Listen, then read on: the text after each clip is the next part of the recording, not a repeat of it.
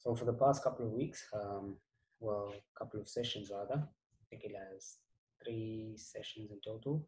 We're looking at a concept that we've looked at prior, but not in as much detail as we did quite recently, which is looking at these previous days high, previous days low, that sort of thing. Right, so that does provide a lot of, I can say, a layer of probability in terms of work the trades working out if used correctly.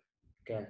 Now we're not only looking at we not only discuss the previous day's high and the previous day's low, previous week's high, previous week's low, but previous month's high, previous month's low, and I think previous year's high, previous year's low. So those are all areas, and obviously it needs to be adjusted to which time frame you are using. Okay. It's going to be very difficult to know if you are on the 1 hour time frame or 30-minute time frame where the previous year's low actually is, right? But it's not going to be difficult to know where the previous day's low is or the previous day's high is as well. Okay. Now, if you go on to the monthly chart, okay, if you go on to the monthly chart, it's not that difficult to see where the previous year's low is. Okay, it's not that difficult to see where the previous month's high is. Okay, so obviously that will be a key piece of information. Let's say the previous year's high is the previous year's low, only if you are trading, let's say, a swing trading or position trading approach. Okay, right, guys, with me.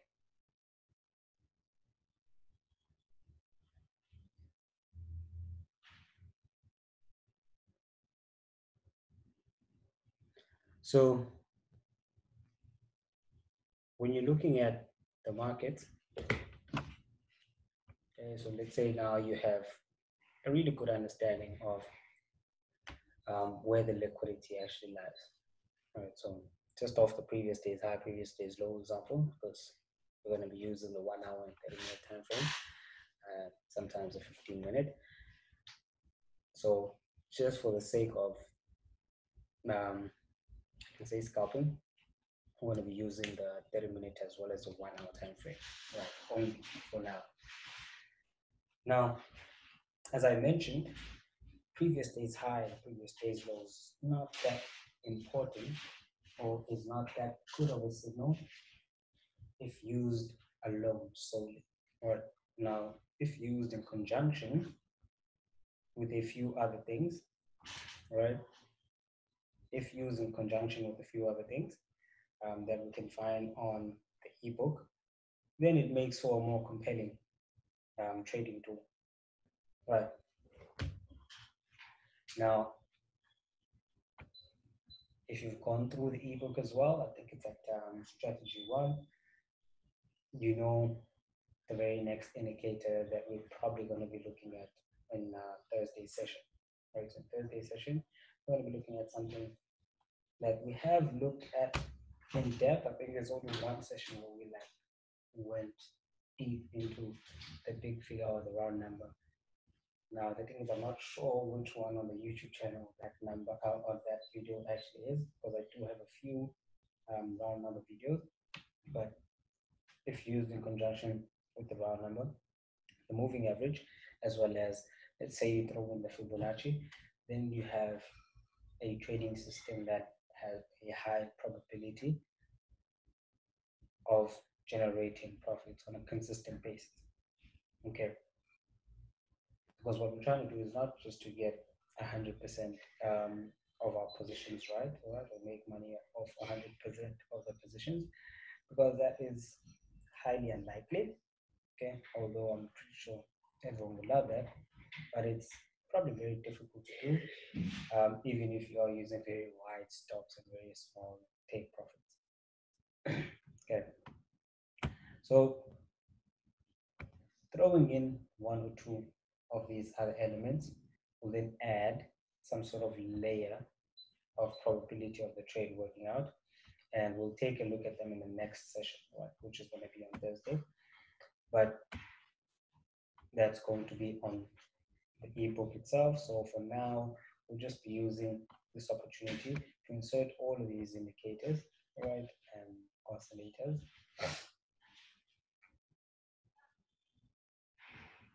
Okay, I think I just deleted the moving averages just before this session because I just wanted a clean chart. Okay, red is fine.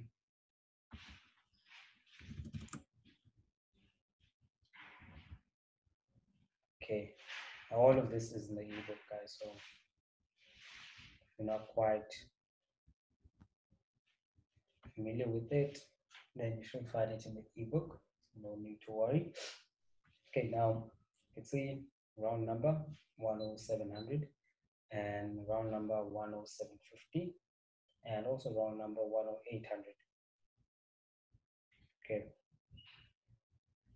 now you can see moving average, boom, moving right below where the price is running at. So that means short-term trend is actually on the upside, right? Because the market is moving above the 200 moving average, right? And that basically tells us that the momentum is to the upside in the short term. All right. And then we have the previous day's low, right? Yesterday's low, which is YL. Everyone should have this indicator stored on the MT4 platform. If not, go through to the Telegram channel, scroll back a bit, I think to last week. You should have that MT4 indicator somewhere in the Telegram channel, probably on Thursday. If you look on Thursday or on Friday latest, that's where you should be able to find where this indicator is. So just download it, install it on the MT4 platform, and just run it so you'll be able to see where the previous day's high, previous day's low is. I mean, you can actually do this manually by yourself each and every single day, right? But this is actually really good for back testing, right? So if you want to go back in the chart and do a bit of proper back testing, this is actually quite brilliant because you don't have to go in and manually insert all these indicators or all these horizontal lines from the previous day's high in the previous day's low. Okay, so I usually talk about 4 and 5 star trades as being trades that have, 4 out of 5 of the elements that we usually look at when we're about to make a trading decision. Okay, and a 2-star trade would be sort of like a very low proposition because you only have 2 things that actually check out in terms of what you're looking for. All right. So let's say you want to have previous day's low market going below previous day's low, bounce of a moving average, bounce of a big figure, and also the 50 to 62% Fibonacci retracement. Right. Now, let's add on, we want to have the market sort of like have a structure. Right. So previous market structure, something along these lines, where we have a resistance, market pushes away from it, comes and breaks above it, retests and then moves away. So most likely if the market comes back down to 10700, we could see a price rejection. Okay. So if we were to have all those factors in, then we basically have a 5-star type of trade. Okay. But now if we look at where most of like what we just spoke about actually congregates is we have that 50 to 62% retracement. Okay, we have the previous day's low, on yesterday's low. We have the moving average, right? So that's a 3-star trade, right? So 3 out of 5. Typically, we get in and have a bit of confidence in trades that actually have a 3-star rating to them, as opposed to markets that have a 2-star and a 1-star rating to them, because you only have one thing that you're actually looking at. Okay, so here we have the Fibonacci, yesterday's low, as well as moving average. So we're probably looking at a bounce off the moving average, although it hasn't happened just as yet. So the trade wouldn't have been traded just as yet. Okay, we need to see the market pull down and form some sort of a bounce on that 200 moving average and a bounce off the previous day's low, yesterday's low. Okay. Now that would basically mean that we have some liquidity around that area. Okay, if you guys understand the concept of liquidity, it's very basic, very simple. It's just where there's liquidity, there is, I can say, the availability to trade. All right. So where there's liquidity, you can actually execute positions. Now, when there's increased liquidity, basically means that there's higher level of trading around that price point than at other price points. And now that is indicative of what a big player, right, or the big boys would be, where the big boys would be looking to trade. So if there's a whole lot of liquidity above, let's say 10800, okay, by that I mean let's say a lot of buy stops above 10800, the big money or the smart money would be looking to execute trades around that area because they have these really large lot sizes that they need to execute. And in order for them to execute that, they need a bit of liquidity, right? They can't exactly execute, let's say, five,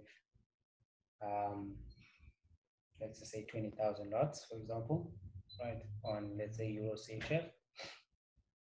Okay, so all these institutions combined, they want to execute 20,000 lots on the Euro CHF at a certain price point just to get out of the trade by shorting that.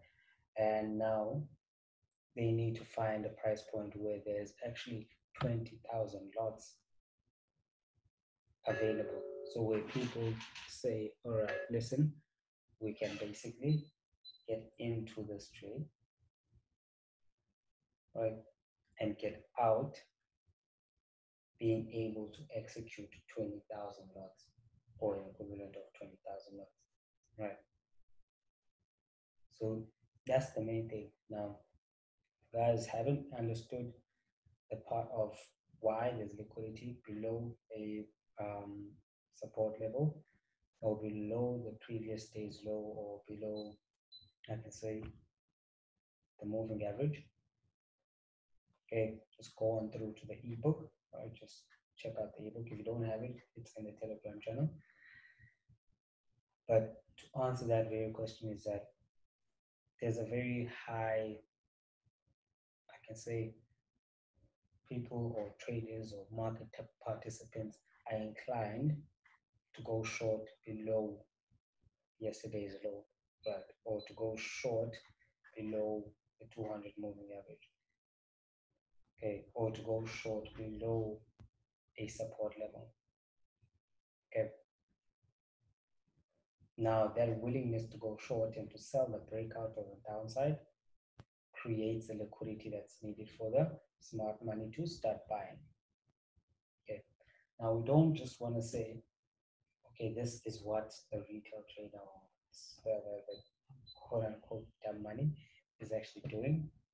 Therefore, we want to trade against it. I mean, it's not that simple. Obviously, we don't have the type of, I can say, technology access that some of these bigger boys actually do. So it would be very difficult for us to want to trade exactly the way that they trade. It makes sense. Okay, guys, are still with me.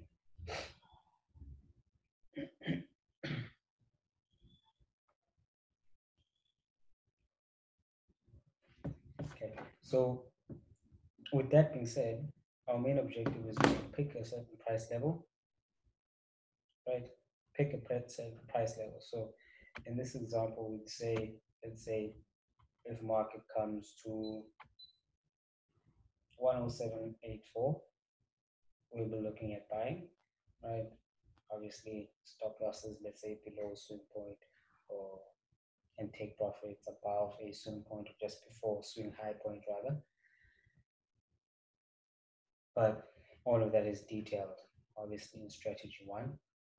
But this is how then you place your pending order. So you actually making anticipation that if the market comes in here, you already know we have a 3-star trade before the market reaches that level.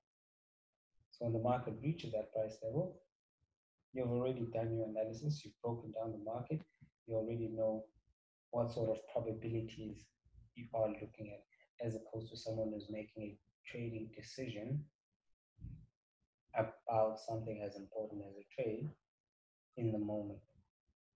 All right.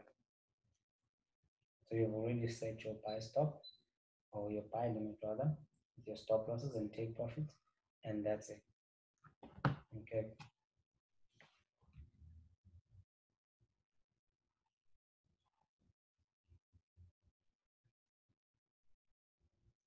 All right.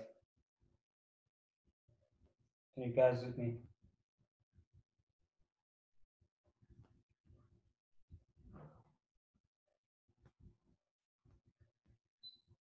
Okay. Any questions, guys?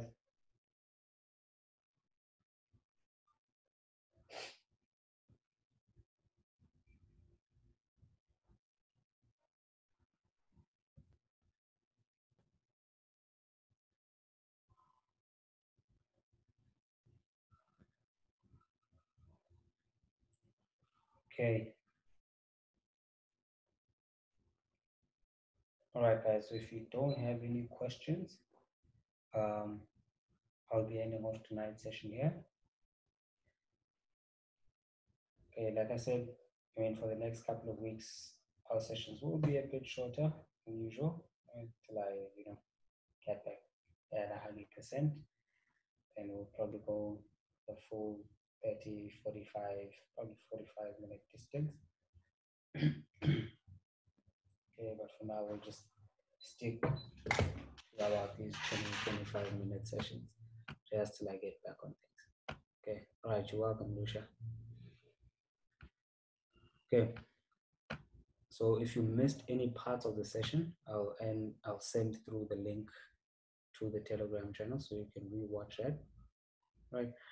And like I said, we've just recently restarted the live trading session in the Signal group. So yeah, live sessions and times will still continue. Okay, but they'll be posted and adjusted in the WhatsApp group, in the Telegram channel rather. Okay, so if you have any questions regarding that, you know the number that you need to send those questions to.